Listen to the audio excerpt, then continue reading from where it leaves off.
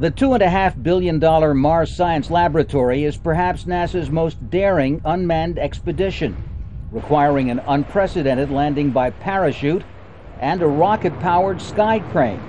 It would be the heaviest and most powerful object ever placed on another planet, carrying 10 high-precision plutonium-powered sampling instruments, all crucial components of what NASA scientists call its mission of the decade.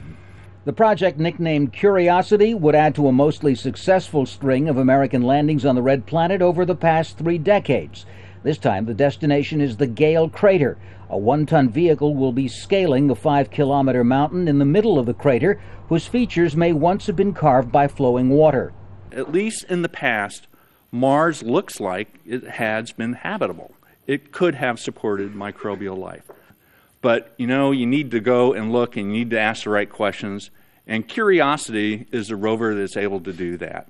Curiosity will mine and analyze the terrain's minerals for evidence that the planet could have supported carbon-based life. One of the things that we're attracted to as a science hypothesis that we would like to test is the possibility that there were loose superficial materials once transported by water that then became cemented. Whatever Curiosity's findings, success of this mission would give hope to the few who have even bigger dreams for the planet, including human habitation.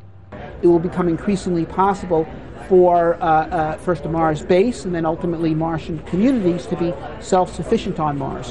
When we learn that craft, Mars becomes habitable to humans.